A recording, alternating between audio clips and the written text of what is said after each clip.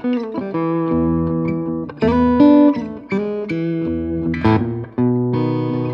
everybody, Paul Humiller here, Dream Guitars with the Imagine guitar from Tom Ribbecke. It's inspired by the Imagine album in black and white.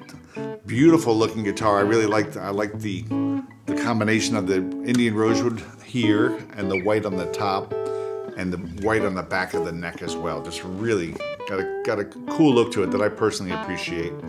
The Halfling designed by Tom, it's a flat back instrument with the top that is voiced, it's arched and voiced to give you the best of both worlds of an arch top and a flat top guitar. So you've got an offset sound hole here as well, which allows him a lot of freedom to do the voicing of the top bracing. And then of course you've got a slightly cantilever neck here.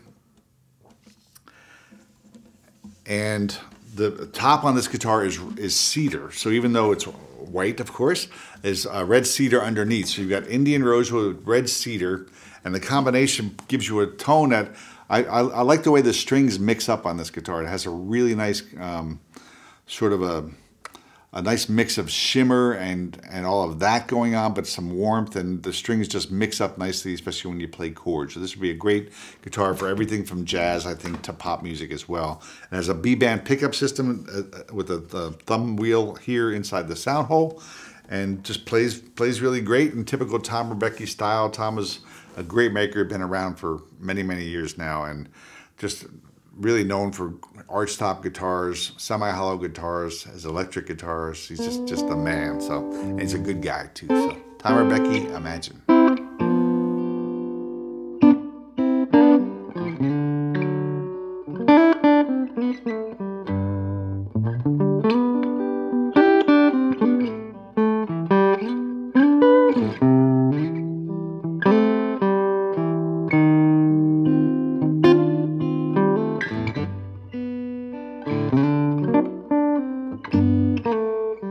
Mm-hmm.